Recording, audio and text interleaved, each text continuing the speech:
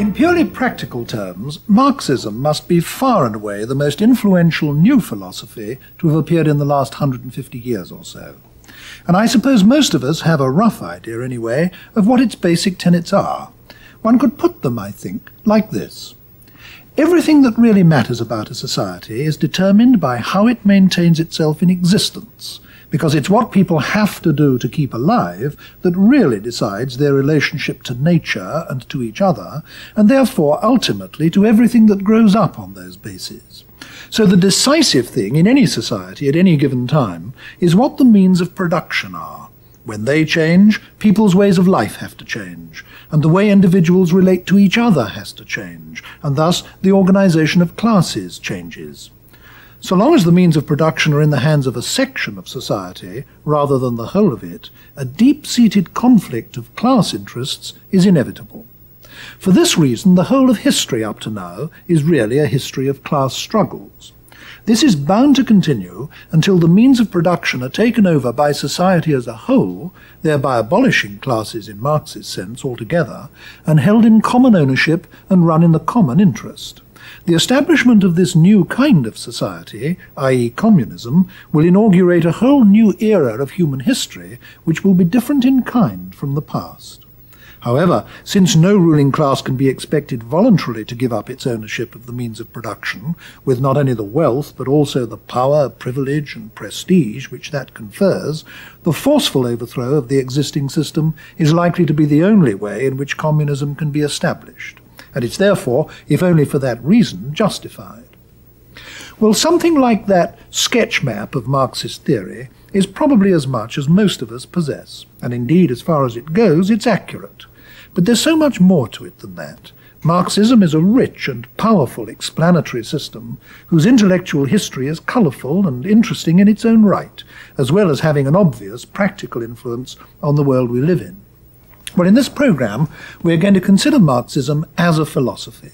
To do so, we have someone with us who has a lifelong interest in the subject, the Canadian Charles Taylor. More than 20 years ago, as Chuck Taylor, a young fellow of All Souls College, Oxford, he was one of the founders of the New Left movement in Britain. Since then, he's been Professor of Philosophy and Political Science at McGill University in Canada, has run as a candidate several times for the Canadian Federal Parliament, and has published a major book on Marx's philosophical progenitor, Hegel. Now, after all these years, he's back at All Souls as Professor of Social and Political Theory in the University of Oxford. Well, Professor Taylor, I've started this programme by giving a very rough but perhaps overbold outline of Marxist political and economic theory, and what we want to do now is to go into the philosophy that throws these things up to the surface, as it were. Now, where would you like to begin in discussing that? Well, I'd like to pick up a point you made about how what you said was right, but it's much richer. I mean, you gave a very good thumbnail sketch of Marx as an explanatory theory. But there's also another dimension, a theory of liberation, which I think accounts for the immense importance and excitement that this theory has generated in the last century. And you can start really from the same point. It's that human beings are what they are because of the way they make their lives, the way they produce the means to live, and they produce the means to live as a society, as a group, not individually. So in a way, we could look at them just as another gregarious animal like ants or bees. But what differentiates them from ants or bees, Marx holds, is that human beings have this capacity to reflect on and change the way that they work on nature to produce the means to life. In other words, labor in the human sense, in Marx's view, incorporates this idea of reflection. And that means that they can change the way that they interact with nature over time. And that is the dimension that's properly human. That means that over time, they can get greater and greater control, greater and greater capacity to take from nature what they need and to produce the means to human life. Now, this just doesn't just mean that they aren't monotonously stocked like a certain animal species in the same way of doing things all the time, but over history they actually get better. They actually realize this capacity to control nature to a greater and greater degree. In that sense, already we can see they become freer. That is, with the increase of technology, with their understanding of nature, with their capacity to reorganize their lives, human beings become more and more capable of controlling the way in which they interact with nature. And is part of the point here that a man in his most primitive state, when he's literally emerging from the animal state, is virtually enslaved by nature. He's subject to all the natural forces the around him. realm of necessity is the word that Marx uses for this very much. And that the historical process can be seen as the process of self-liberation from this enslavement to nature, which is, conversely, if you like, the process of the conquest of nature, that we are more and more mastering our material environment. That is the... Now, what makes Marxism a very interesting and rich theory is that there's another, as it were, wing to this, that as man progresses in history and as it conquers nature, something else happens between human beings. Because Marx believed that it was absolute necessity in order to progress that human beings break up the original highly unified human society. There had to be a division of labor, there had to be the generation of a surplus which required very rigid discipline, and all this meant necessarily, inevitably, that some men would dominate others. In other words, there would be class division. And the tragedy of this, if you like, is that this great capacity to control our labor and our interaction with nature and our way of being in the world is something that we never can fully exercise, because it's something we only could exercise as a whole human society together, whereas the necessary requirement for progress in the beginning is that we break into class division. And the result is that instead of we're controlling freely our way of interacting with nature and getting the means to life from nature, we find that it escapes human control, that it follows a set of impersonal laws which no individual person, no individual group can dictate. And of course the apex of this, at the highest point of human development in history, before we recover control, is capitalism, and that Marx devoted his major work to, Capital. And we see in Capital, I mean, one way of putting a pencil sketch of Capital is that it's a picture of a society, of an organization of society, which is governed by inexorable laws out of human control, in control of no individual, in which the laws of capital accumulation drive on and on and on to the destruction and immense suffering of human beings, which no one can control. So the paradox is, this is what Marx used the word alienation for, that this immense potential that human beings develop to write their own ticket, as it were, as animals in nature, which no other animal has, is as it were wrenched from their hands by their own internal divisions. Now comes the final culmination, in which by a revolution, human society can recover control. Something that can only happen at the apex of history when the surplus has been generated and the means have been, as it were, gathered. Why is this, so to speak, almost magical act of revolution going to make everything right that's been wrong throughout history? How does the theory explain that? The theory really is that there is a bent in human nature, if you like to put it this way, towards ultimately free and therefore collective control together over their destiny. And this bent, you can see, is being frustrated by the fact that in previous history it just wasn't possible to take the first steps without paying the terrible cost of class-divided society. I mean, in very poor, indigent societies under primitive communism, it was necessary to break into dominators and dominated, masters and servants, in order to make the next step. I see. And it's when it no longer is necessary, as it were, yes. the Marxist theory is, that a class will arise which is willing to take that step towards a revolution which will, for the first time, not simply produce another dominant class, but do away with domination altogether. Yeah. If I remember rightly, and absolutely, in a way, the key to this whole process, in Marx's view, is the division of labor, isn't it? Because I believe he says that in order for human societies to develop beyond the very primitive stage, you have to have specialization. But once you have specialization, the individual is no longer producing everything that is responsible for his own maintenance.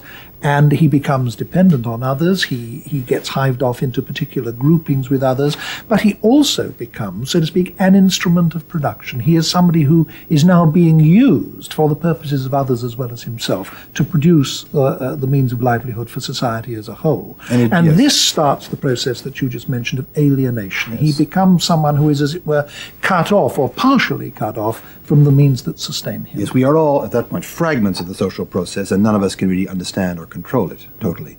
And it follows from that, of course, that when we have a revolution in which we recuperate this control, that once again the division of labor is overcome. It's a very important theme in Marx that the division, at least between workers by hand and workers by brain, will be overcome. But now, I think the really exciting element in this, which has not always been brought out very clearly, but I think is always there, what I call the liberation theory, is really this, that what human beings are about in history comes to be something very surprising. The motivation for all these earlier stages of history, moving from one system to another, is of course just acquiring the means to life. I mean, the very dire necessity of keeping alive. But Marx had the view that it was part, if you like, of human fulfillment to exercise this capacity to control their lives for its own sake. As it were, that there was an expressive dimension, not simply an instrumental dimension to this. It becomes a form of self-realization. Self-realization. Yes. And it's this dimension of self-realization which is utterly frustrated by class society. In other words, what Marx, you see Marx constantly saying in his works both early and late, is that in class society, in capitalism for instance, we have a society which at best simply produces in order to keep men alive. It's just the bare means, production is simply a means to keep alive, whereas man as a laboring animal ought to be capable of expressing himself in his labor as a human being. There's almost the vision of man as a collective man, social man as a kind of artist, expressing himself, which is what awaits human beings once they can overcome this alienation. And I suppose the vision of the society to be achieved, communism, is a vision of a society without internal divisions, without classes, without master and man, yes. And without alienation. Exactly. It's an overcoming of alienation, and which means that all the capacities that human beings have to control their lives are put to the service of their expressive drive and aspirations. That's, I think, in a nutshell, what overcoming alienation means. Now, it's very clear that this philosophy has had an enormous influence on the modern world and on all of us. And it's also pretty clear to me, anyway, that it contains very important elements of truth. What would you say are so to speak, the good things about the philosophy, or the things that we all have learnt from, or at least ought to have learnt from, even if we haven't? Well, I would say, of the two sides that we've looked at, the explanatory theory and then the richer liberation theory, the explanatory theory, in a way, we're all, in some degree, Marxists now, in the sense that it gave us a reading of history in terms of precisely the way in which human beings make the means to life. And it gave us insights into history which no one can go back on, however much there may be arguments about how far to take it. When you get to the liberation theory, it's a much more checkered and controversial question. And it's undoubtedly given us, I think, one of the richer and more interesting insights into the development of modern man, the immense importance that freedom has for people in modern civilization, the way that people pine after it and struggle for it and so on. At the same time, it's been the source of one of the biggest problems within Marxism itself. Because these two sides of the theory, the explanatory theory and the liberation theory, don't always fit too well together. I mean, can you show how yes, they I think we can don't see that fit together? By example. I mean, if you want to look at Marxism simply as, in an almost Newtonian sense, scientific theory explaining human history, doing for development history what Newton did for the planets, then you get a view of inexorable law which governs human beings at any period of time, as Newton's laws of the planets govern the planet's motions at any period of time.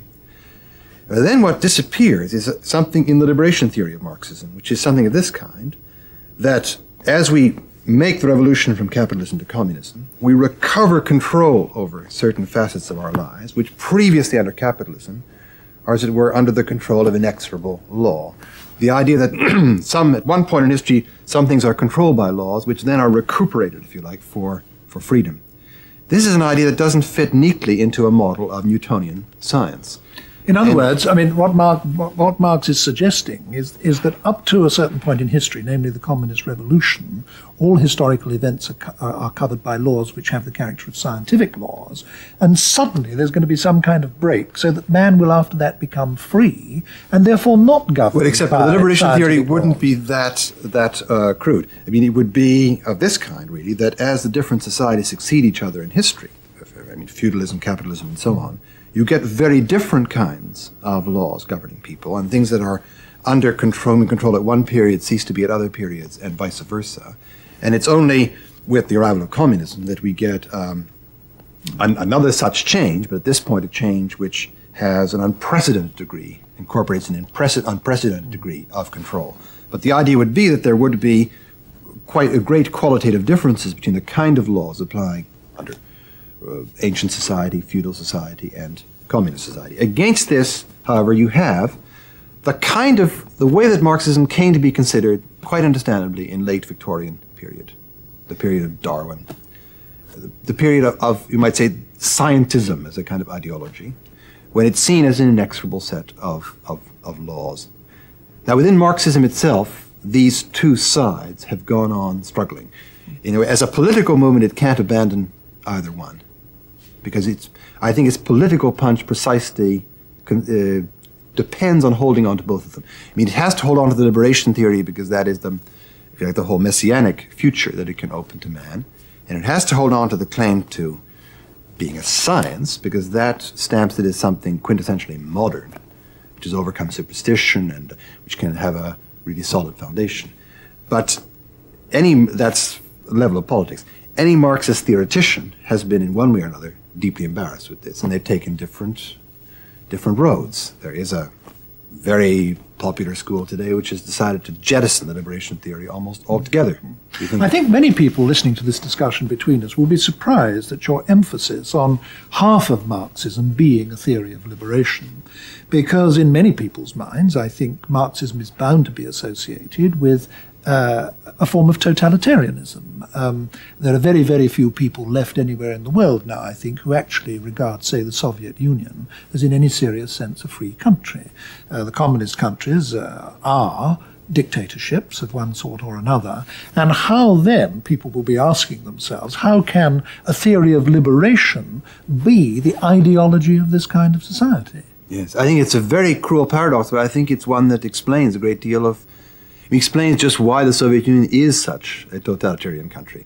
It is, if it were content merely to be an autocracy, as its predecessor regime, Tsarism was, it wouldn't need to interfere with, control, shape people's lives as much as it tries to do. But it's because it's a regime which is based on ideology of liberation, it has to be the case that everybody not only obeys, but likes it, but believes in it.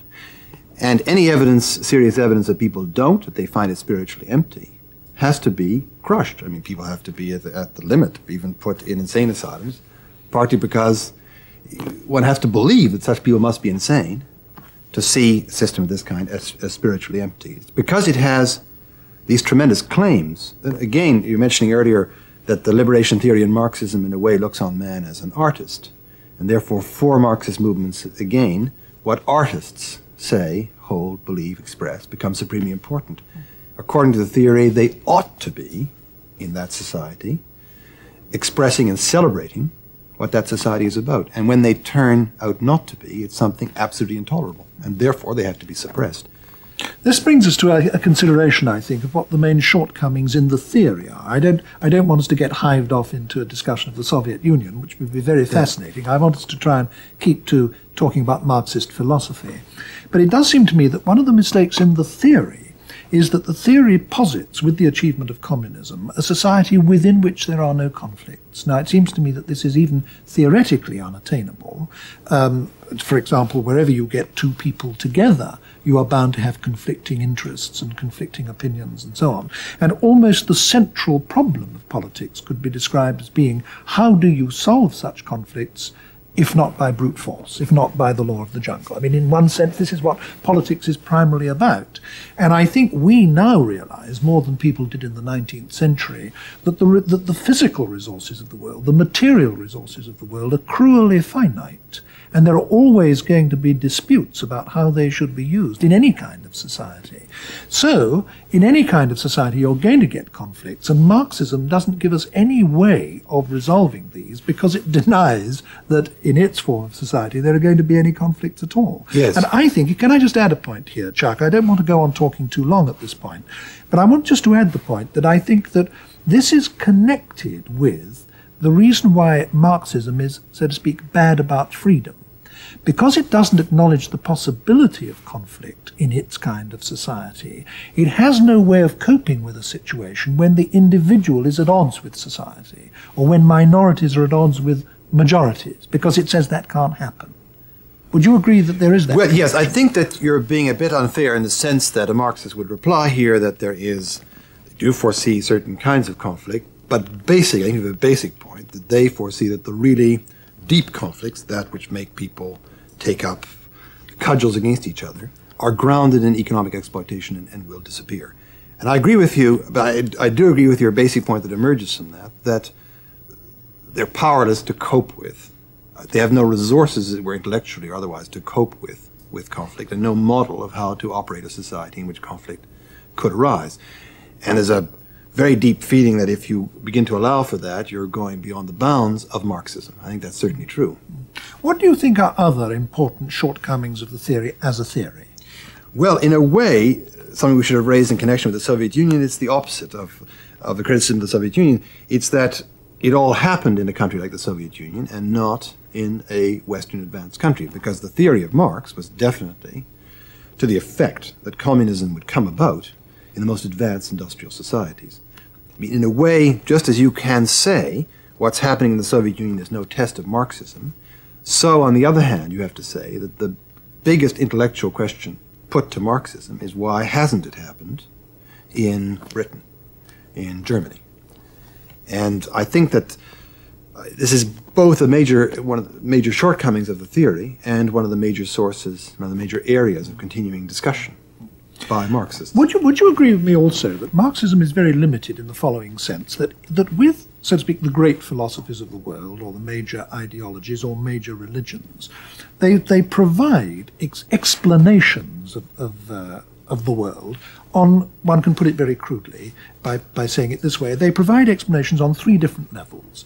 The individual level, the human individual with his unique life and death and consciousness and knowledge and soul if he has one, and moral sense and so on, and a whole cluster of important philosophical problems, the mind-body problem, the problem of the self and so on, relating to the individual. Then there is the social level of political, social problems, historical problems, and so on.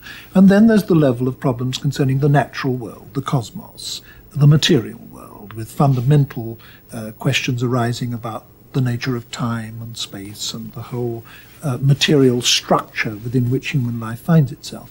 Now, it seems to me that the great theories, the great philosophies, are richly explanatory on all three of these levels. Whereas Marxism isn't. Marxism almost totally ignores two of them. It ignores the level of the natural world and has nothing to say about the cosmos, and really has almost nothing to say about the individual. It's a theory that functions entirely on that intermediate level of social existence. Well, I'm not sure I agree with you on that.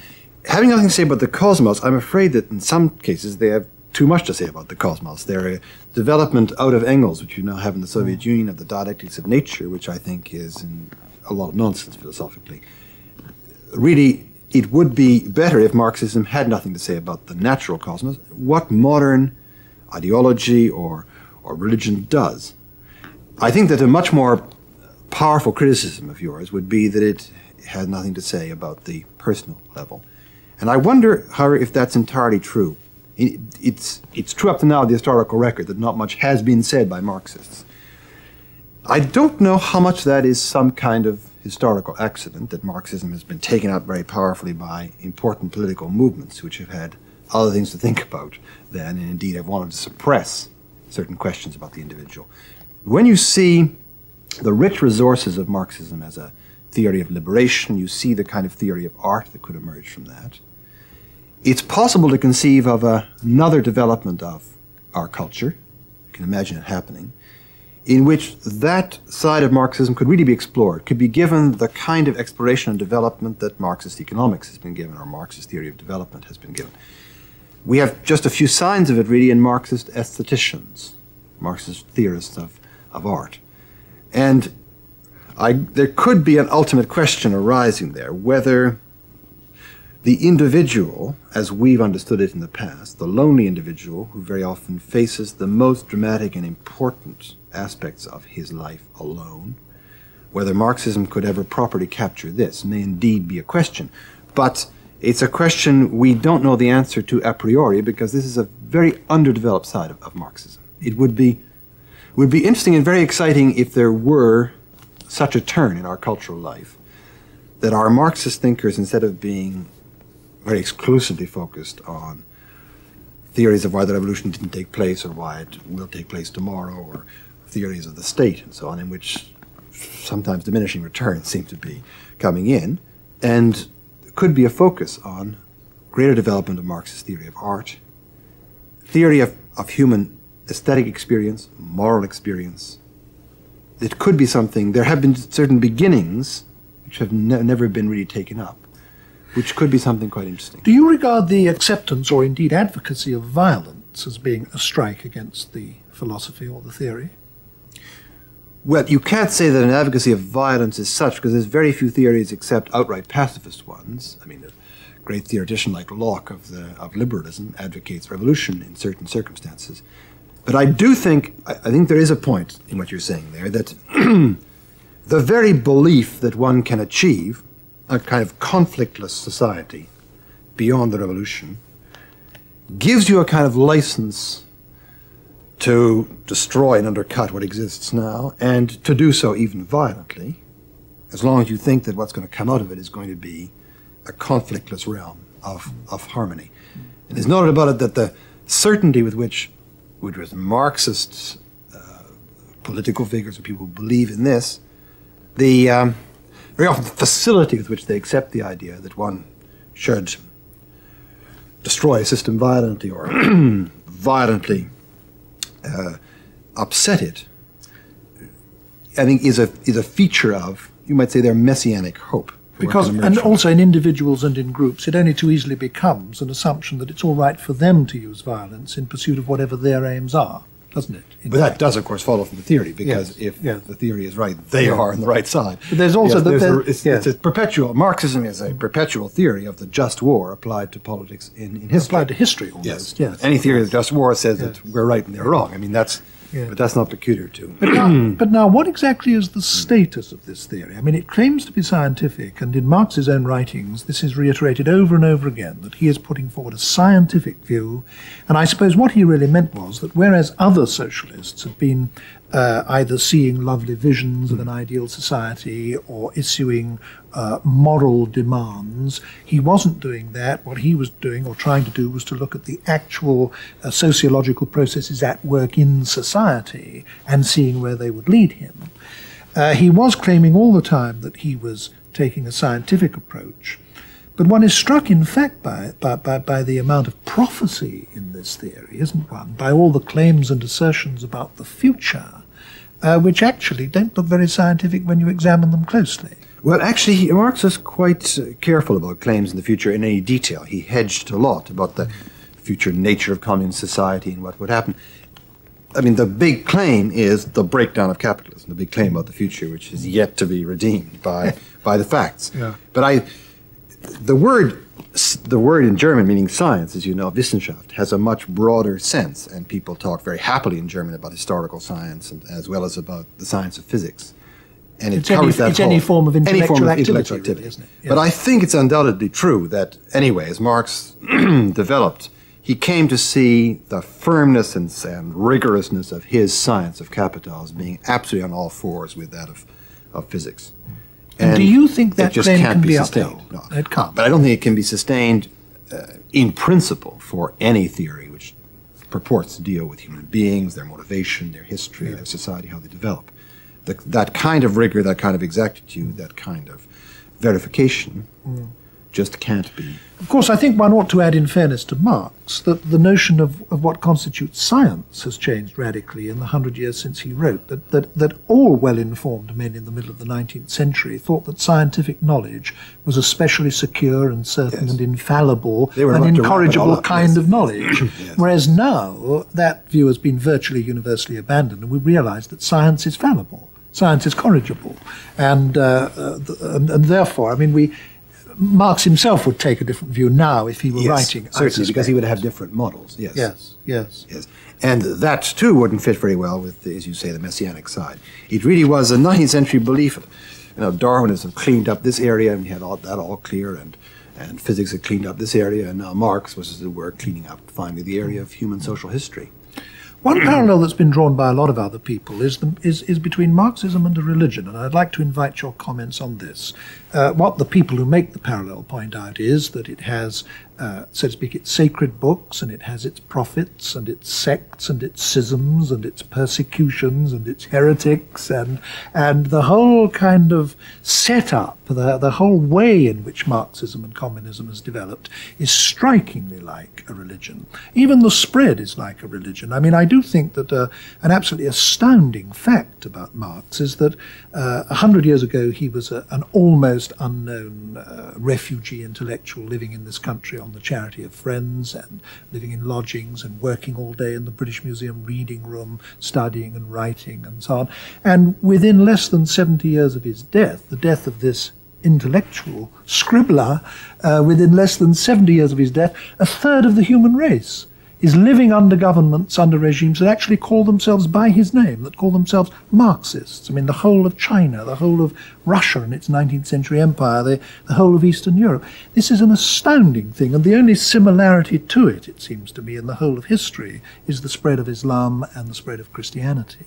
Now, how would you comment on those parallels with a religion? Well, I think undoubtedly Orthodox established Marxism in Soviet Union or China resembles, in the respects you've mentioned, religious movements in the past, imposed orthodoxy, and indeed the worst dimension of an imposed orthodoxy.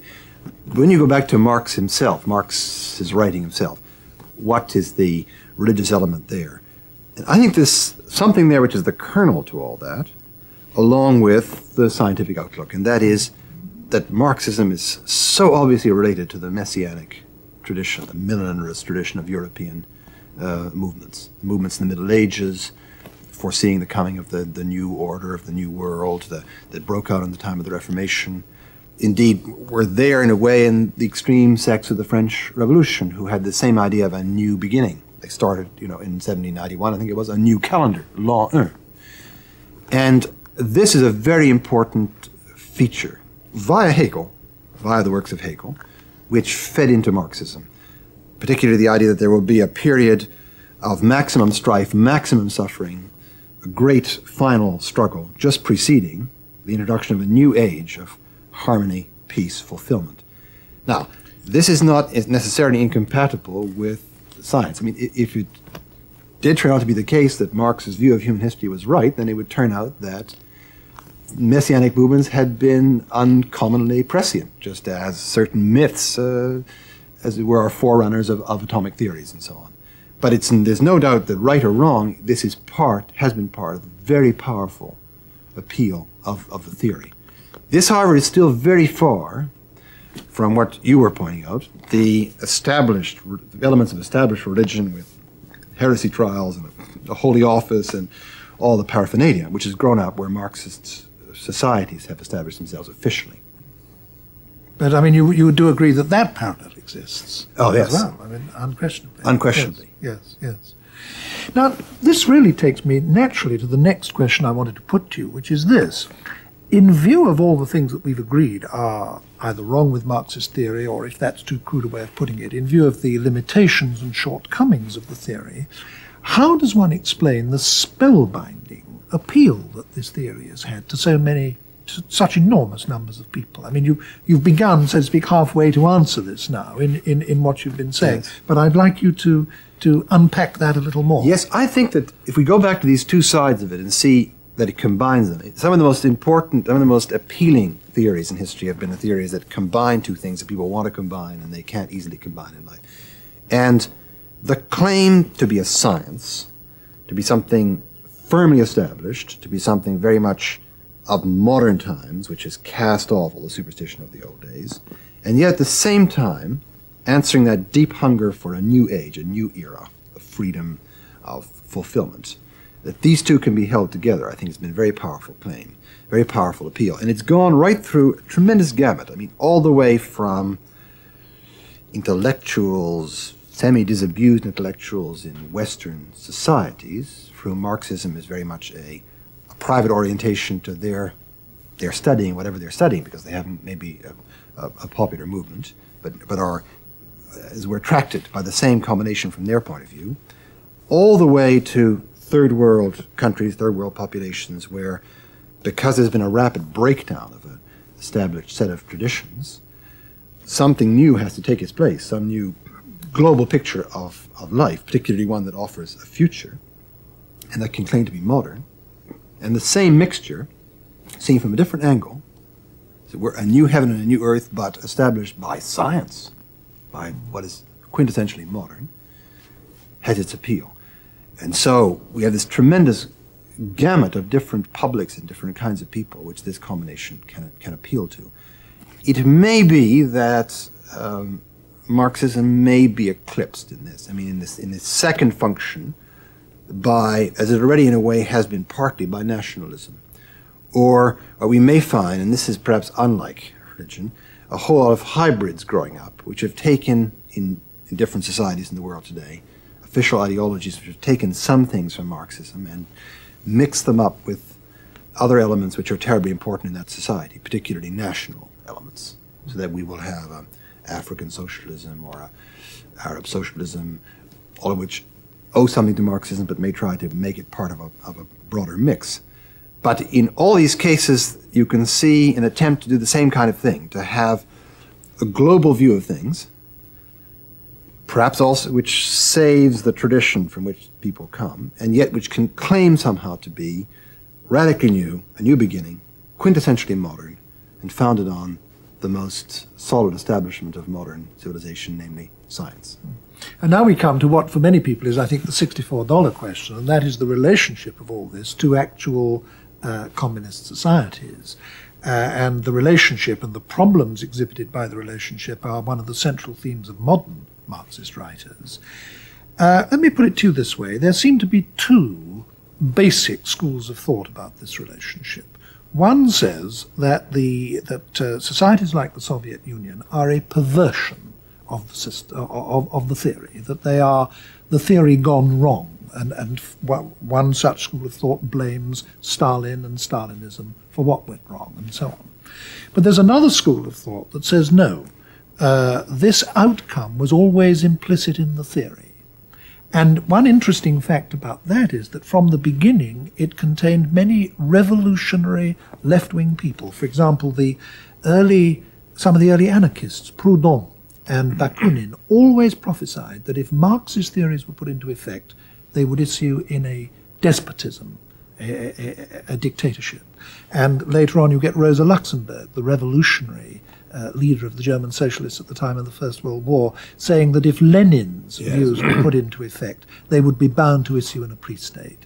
Now, which of those two views, roughly speaking, do you sympathize with? Well, Rosa Luxemburg, I mean, she was saying Lenin's views, not Marx's views. And I think that is the right theory. I mean, of course, if you go back to any theorist who never had his theory put into effect in his lifetime, but was just theorizing, you can find a great many things that, with this attitude and that attitude, can lead to almost any result. Think of the academic game people play with Rousseau. Is he totalitarian? Is he liberal? And so on. There's no doubt, however, that in Marx's view, what ought to follow from a revolution would be, well, indeed he discussed the French Commune of 1871 in these terms, would be even more radical, basic democracy than we have in any Western society today, with recall of delegates and so on. The type of command society we see developing in the Soviet Union very much emerges, however, out of Leninism, out of Lenin's view of the party as a command structure, and out of the situation in which Lenin found himself. So I think that there's a little bit of over-wisdom after the fact in reading all that back into Marxism. The only thing you can say is that the very idea, the very belief that one is going to bring about a conflictless society ill-equips one, as you said earlier, ill-equips one to develop a model for how to work in conflict. That Marx would have had a great deal of trouble if his theories had actually worked out in his lifetime. But from that to say that he had something like the germs of a totalitarian system in his mode of operating, which I think Lenin unquestionably had, I think it's a great jump, and it's not at all justified. Yeah. Given that that all of the known Marxist movements that have actually come to power have resulted, in fact, in bureaucratic dictatorships, how do you think they're going to get out of this? Do you think they will have to that the societies will have to abandon the theory of Marxism if they are to evolve into non-dictatorial societies, or do you think they can do that on the basis of some reconstructed Marxism? I mean, it's very unlikely the Soviet Union will do this on the basis of a reconstructed Marxism, but it is possible. I mean, ever since this shock occurs of Marxism taking over and making such a horrifying regime, there has been attempts by what are called revisionists, other Marxists, mainly in the West, but elsewhere, even some in Yugoslavia, to rediscover their Marxism. And extremely interesting and fruitful ideas have been developed along these lines. I think you began to see in '68 in Czechoslovakia the beginnings of a society, some of whose intellectual sources would have been revised Marxism, of a free society which was nipped in the bud. And a substantial amount of thought has gone on, as I mentioned, in Yugoslavia, where, again, it's not really very possible to put it into practice. Indeed, those who think these thoughts some of them have lost their jobs. But nevertheless, there is a possible living development of Marxism, which could be the basis for this kind of society. Whether you have the political conditions in which this kind of thing could happen in Eastern Europe is another question. I think it's very, very different. So far in this discussion, we've confined ourselves, and I think we've been right to do this, to the Marxism of Marx. Yes. But now that we've, so to speak, brought the discussion up to date, and you've been talking about the ferment of ideas going on among some contemporary Marxist thinkers, I'd like to just finish the discussion, if I may, by asking you if you'd pick out one or two of the more recent Marxist thinkers and tell us something about the particular developments of Marxism for which they're responsible. Yes. Well, I think that there's two really quite different ones, just to give an example, really quite different areas. One is the Praxis group in Yugoslavia that I was really referring to earlier, which is a set of Marxists who've tried to return to the bases of Marxist humanism and to work out the theory of a libertarian society based on Marxism. This is one of the most interesting developments, and they're perhaps the center. Many other people have contributed to it. They've drawn on a number of other thinkers. They've been perhaps in some ways the more spectacular because the bravest of this group. Another area completely, Marxism has been very fruitful in developing an economic theory of the world economy. I mean, that's the strength of Marxism, is to see an economic system as a whole, which, as it were, determines the roles of its parts. And the development of a theory of underdevelopment, of the way in which the structure of the world economy, to some extent, forces underdevelopment, actually brings about underdevelopment in certain societies and prevents them from developing, attributes certain roles in which societies are stuck. I think that's been one of the most fruitful developments of Marxist economics.